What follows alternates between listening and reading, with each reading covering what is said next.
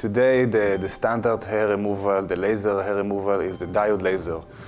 Most of the big companies has a diode laser with a wavelength of 810 nanometer.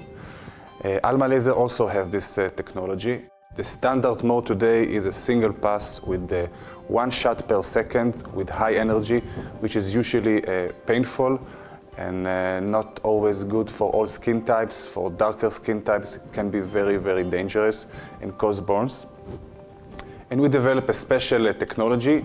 We lower the energy and we shoot, instead of 1 shot per second, we shoot 10 shots per second. And instead to do it pass by pass, we take a grid and we do it in motion.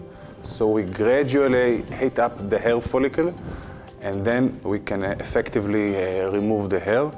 It's much more comfort treatment for the patients. It's much more safe, and we can treat all skin types, and it's approved by the FDA.